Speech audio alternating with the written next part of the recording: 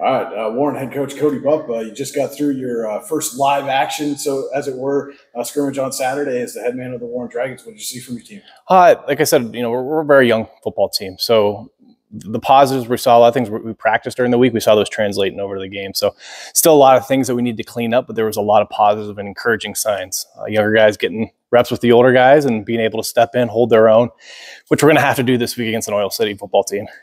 So let's get right into it. I mean, obviously, certainly not an easy task right out of the gate. You got to take on an Oilers team that was a playoff team a year ago. Obviously, they have a stud running back in Ethan Knox. How do you approach trying to shut down that potent Oilers running attack? Well, it's like we tell the kids all the time, we simplified the defense. So you do your 111th, you plug your gap, you do your assignment, good things are going to happen. And we're just doing that with the kids down here in film as we're reviewing, hey, when you free roam or you don't do what you're supposed to do, you gave up that running lane. You can't give up a running lane this week, whether it's to the fullback, to Pearsall, or to Knox or Sanchez, whoever's in the backfield. They're going to exploit it. They're coming downhill. They get to the second level very fast. So it's very important that we come downhill as well. We fill our gaps and we wrap up.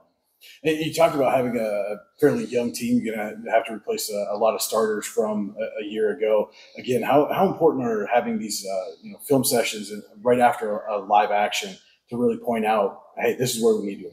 Oh, I think it's been imperative. We did it over the summer. We did a lot of classroom setting. We call them chalk talks. So we brought the younger kids in and, hey, offensively, when we talk about zone or power run game, our passing concepts, this is what we're trying to do. And this is, how we're trying to accomplish it.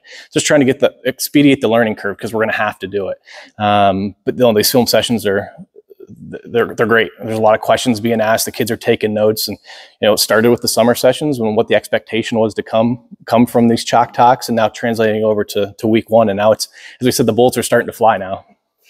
How important is it for you, or how much of a blessing has it been for you being a first-year head coach here that you were able to maintain a lot of the assistance from the previous staff and kind of keep that consistency from you? Well, I think on two phases, like the defense, it's a new defense.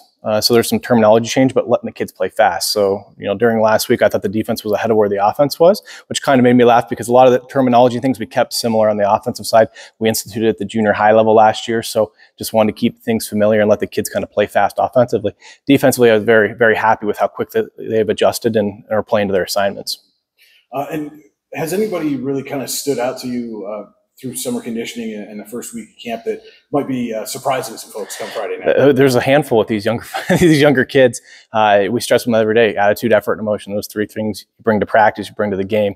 I want to put the best 11 kids out there, and I don't care what grade it is. And Chase Myers, a freshman, has been able to step up. He's playing offense, wide receiver, and defensive back for us. Patrick Ross, who was with us last year, but a kid every year that continues to work hard. We're looking for him to make the jump playing at corner as receiver as well. Trying to replace Colin Sheen, Caden Wright, a lot of weapons out there, especially over the last 2 years. So those are two kids, in my group that I've seen. The interior line, which is very promising, a really strong freshman group. It's hard to tell these young kids, hey, what you're doing now is it's impeccable to what you want to do down the road. When you become a junior, the game's going to really slow down for you. But take these reps, learn, and take every rep that you can. And how important is it when you're breaking in a lot of these young guys, especially in the skill positions, for them to have some veteran leadership at quarterback and tailback? I think it's important. I said last week on a couple of the Erie News interviews, like, our leadership is going to take where this team goes. So the quicker those guys jive together and wrinkle it up and, hey, this is why we're doing this. Or, hey, this may be open, but we're setting it up because we're doing this. I know Eric and Tommy have done a good job of taking guys in their respective position groups under the wing. Ben Hoffman doing the same thing with the offensive line. But that started back in March when we opened up the weight room, building that rapport, seeing those kids of, hey, this kid could be on my left, this kid could be on my right, getting to know them and building that bond. But they've done a great job. Sam Harvey, another one, been in the weight room since the beginning of March, building that leadership and the kids looking up to him. And so what can people expect if they come down to Oil City on Friday night when they see the 2023 Dragons hit the field? Like I said, I'm hoping for this young football team, it's going from, we want to see from week 1 to week 10, we want to see growth with this young football team. But I hope the kids are fired up. There's a lot of going to be 9th grade starters out there.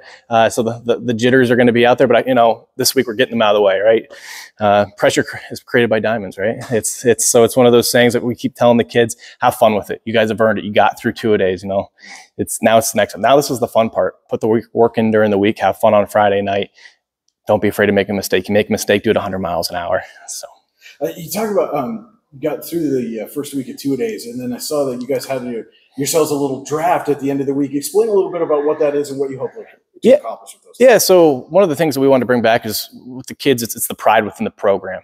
And when you wear the worn jersey and the pride and the history that goes into it, so it's not just something that you come down and you get it off the hanger and here you go, here's your shoe. No, you earn it. You earn your helmet decals, you earn all of that. So there's a couple more steps that are going to come with the draft. But yeah, we did like our own little NFL draft where the kids that made it through 2 days, we broke up our coaches and they did a little accountability draft. So throughout the season, both academically, athletically as a team, and then community service wise, they're going to earn points for their team. So now there's a little competition, but also bringing these kids together of, kids of all grades. So first year we're doing it. We had a lot of fun with it. We had Tim Giuliano, the voice of the Dragons, came in, was our Roger Goodell. We all gave him a little boo as he walked up there.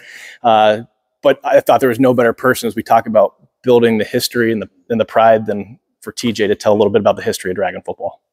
All right, Cody. Yeah, thank you so much for taking some time with us, and good luck this season. Thanks, Brian.